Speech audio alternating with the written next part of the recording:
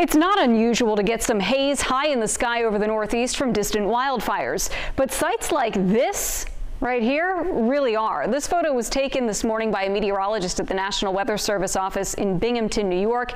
That smoke is coming from fires in northern Quebec.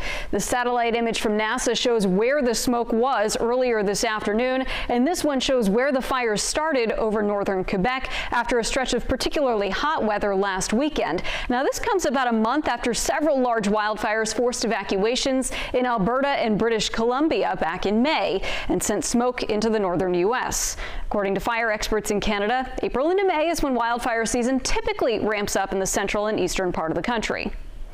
All across Canada and parts of the northern states, as soon as the snow disappears, we call it a spring window. It's easy for fires to start. These are usually human-caused fires because the lightning season usually comes a bit later. And while these fires are occurring when they're expected, they are much, much bigger than usual. According to NASA, wildfires in Quebec have burned close to 600 square miles so far this year.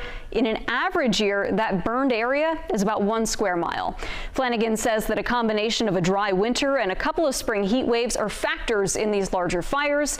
He added that, much like in California, more emphasis is being put on forest and fuel management in Canada's wildlands, including controlled burning to help prevent big fire seasons in the future.